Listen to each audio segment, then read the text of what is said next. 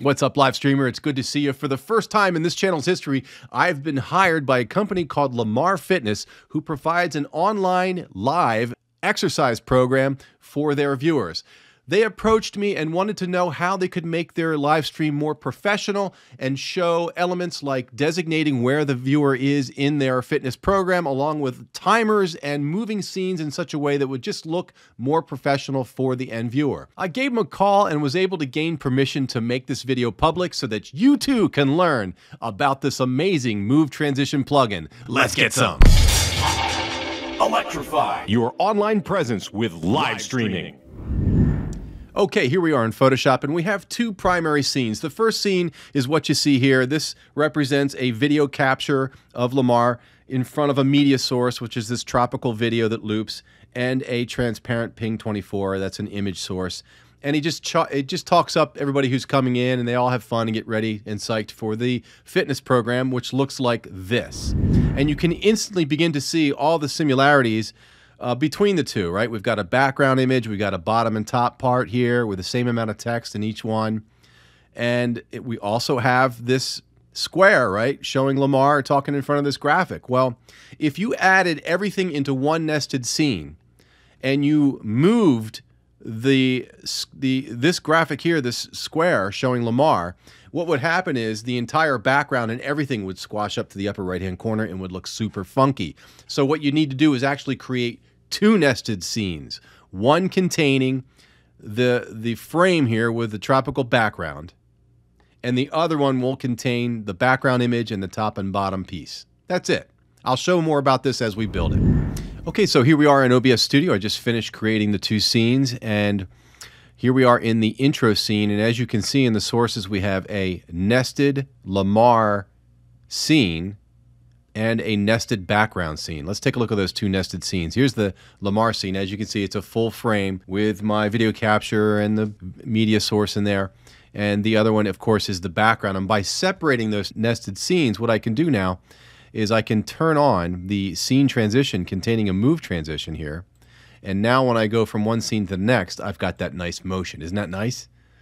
And if I didn't have it set up this way, if I had it set up as a single nested scene, the entire background would be moving to that upper corner. So I think that's making more sense now as to why I now have two and not one nested scene. Okay, let's move on to the next step, which is to set up individual scenes representing each drill in the category of cardio for Lamar Fitness. Let's go. Okay, I just completed the high knees drill. Let me show you what's inside of here real quick. We have the background nested scene, which contains the scrolling text at the bottom and the gym photo here. We've got Lamar's frame in the upper right-hand corner. We have a category frame that shows up on the left. It's just a JPEG with a black background and the logo. And then inside of this, we're going to have a transparent ping 24 that represents the category, which currently is cardio. And each one of these drills will be their own scene, okay? The reason why this is going to be transparent is because we're going to have a designator show up behind it. It looks like this. So when you move from the high knees scene and move into the mountain climber scene, the move transition is going to gracefully move the designator down to the mountain climber so that from the viewer's perspective, they will know where they are at every given moment of the exercise program. Okay, the next one is the counter, and we're going to review this because different things happen during different time periods. Currently, it's in the start mode, then it goes into the 30-second countdown, and then there's a 15-second rest period. And different things happen, like during the rest period, we're going to set it up so that the high knees media source pauses with a hotkey. And then, also when it's in rest period, there will be a rest media source that loops until the rest period is done. And again, that's all controlled with hotkeys, and we will dive into that in 1 second. So all the Move Transition plugin does is it takes a look at the scene that you're in and compares it to the scene that you're going to arrive to, and it says, oh, look at that, there is a source that's in both, but in the scene that you're going to, it's in a different position, and the Move Transition calculates an animation for that source. It's really pretty cut and dry. That's why in the high knees scene, I have a copy of the mountain climber animation, because when we click the mountain climber animation, the mountain climber will be in view and the high knee animation, which is right here, will be out of view. So the absolute easiest way to handle this is to right click on the high knees drill, select duplicate, which makes a full copy of everything, go back in, rename it to the mountain climber drill, because that's the next drill in the fitness category display here, right? Number 2.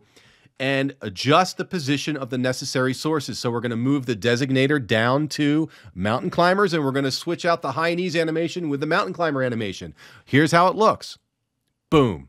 When making the prisoner jacks scene, you need to add the prisoner jack animation out of view in the mountain climber scene, okay? That way, when you go into the prisoner jack scene, prisoner jack animation replaces the mountain climber animation. So every time you go into the next scene, you have to be cognizant of what needs to be there out of view when you transition into the next scene. That's very important. Now we're going to explore the power of hotkeys and what happens during the timer when it reaches the rest disposition. Oh, this is going to get good.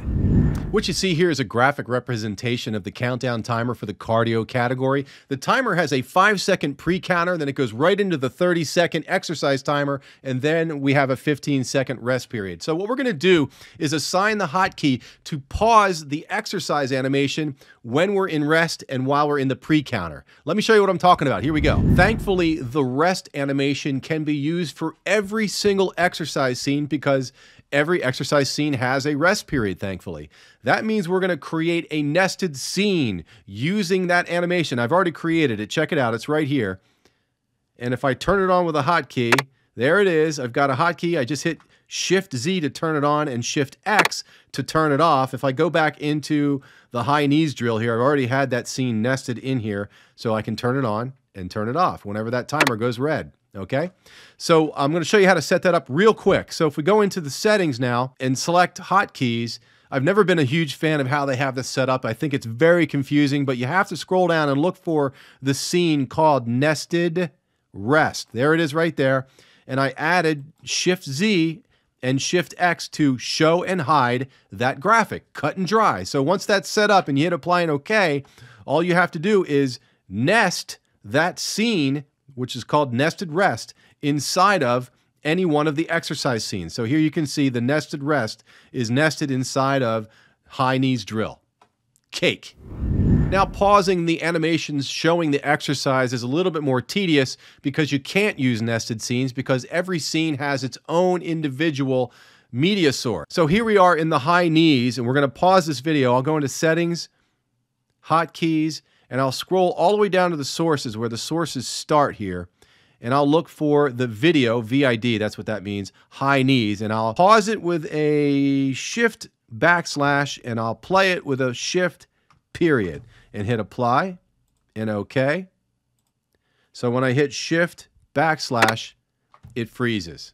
And when you want to hit it, make it play, you hit the period.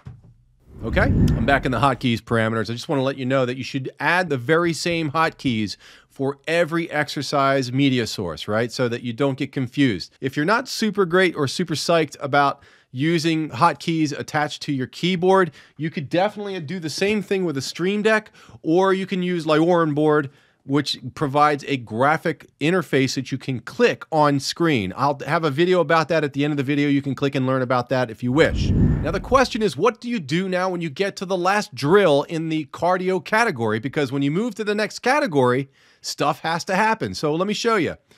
Let's pretend we're at the squat jumps and I click the core burpee exercise. Now the text moves out of view and the core text moves in and the designator moves up to the burpee, and you would then see the animation showing the burpee exercise. So you have to always be thinking what's coming into view, and if something's coming into view, it must be out of view in the previous scene. Okay, just remember that. Super important. I'd like to personally thank Lamar at Lamar Fitness for entrusting the Scott Victor YouTube channel in helping him with his OBS live stream application. If you need some help with OBS Studio, go to the scottfictor.com website, click OBS Help in the navigation. It'll take you to a form, fill it out. It's not a long form. It'll send an email to me and I'll be in contact with you to figure out a solution for your problem. If you'd like to learn about Lioran board, you can click this link right here. It explains everything that you need to know to use it. It's like a graphic interface that you can click to do all the hotkey stuff for you. And here is a video that will show you how to use the Move Transition plug. And there's a lot of parameters that you can set and change to make the sources move the way you want. Best wishes to you. I will catch you on the flip side. Stay strong and keep fighting. Yeah.